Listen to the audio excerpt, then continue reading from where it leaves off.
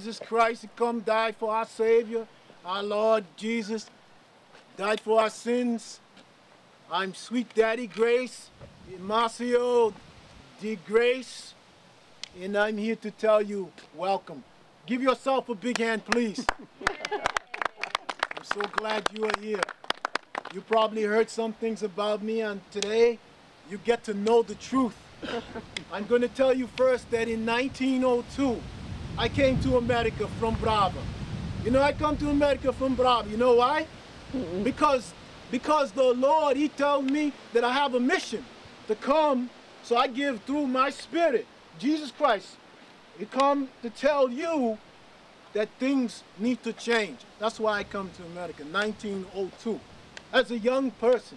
Then in 1922, I get inspired to build the house of prayer. What is house of prayer? House of prayer is house of prayer for all people. It's important I tell you that because I'm going to tell you the history. When I come from Brava, it's a Portuguese. When I come from there, the people here, they see me and they think, oh, this man, because the way he looks, he's a Negro. I say by them, oh, I'm an immigrant. What are you talking about? I'm in no class system. You see, there was negligence at that time. They treat me below. They want to put me below here. But I tell them because of the Spirit of Jesus Christ, I come here and I defend and I tell all people. You see, you're probably thinking when you go to House of Prayer, you see only one people. No, it's for all people. The reason in America is because down south, if you were to go to churches there, they'd be segregated in 1950, 1960, or earlier. Two different people. But my house of prayer was for all people. So I decided to choose that. 350 million followers, all the way to Los Angeles, California. And let me tell you, I go to Los Angeles, California from New England because I love the weather. Everybody like the cold weather?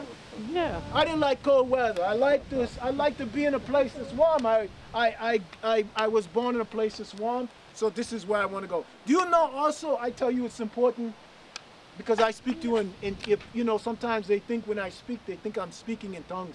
I'm not. I speak this way because of my language, but here in America, they thought I was speaking in tongues. I wasn't speaking in tongues. I was speaking in this language, which also they thought I was illiterate. They thought that I wasn't educated, but I was. I was studying on my own, self-study. You go to school? Yep. You like your teacher, right? Yep. But you know what the library is? Yep. You go and you study, right? By yourself. It's important to be self-study. So I was learning the Bible, and I was also learning about the history and things by studying and doing this alone. Yes, I was flamboyant. If you ask them, the people tell me, well, you're not wearing your nails today, or you're not wearing your red, or your, I have a car here, Cadillac, red, white, and blue under the Coliseum, under there. They put it somewhere, I wish I could drive it, but that's not gonna happen. So, anyways, I was flamboyant, I wore the nails, I did things, but that was to attract people, you know? As you say, it was advertising. Try to bring people to the congregation. Congregation, the biggest one, was in Newport, Virginia, which is now still today one of the most important congregations for the house of prayer. Again, people from all over. I would go to Cuba. I would go to LA. I would go to Baltimore. I even have one in Baltimore, Maryland, is a church. But all of this is just to preach the word of God. What kind of preacher was I? I was preaching from the teachings of Jesus Christ. I was not an evangelist, and I was not a cult leader. I was trying to preach, and I was being used by, as I told you when I came to America, to be the vessel or to tell the word of God.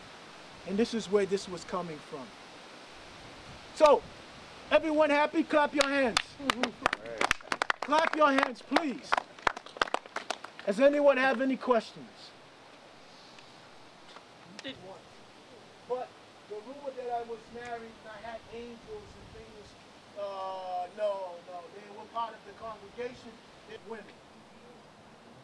Women help me run my congregation.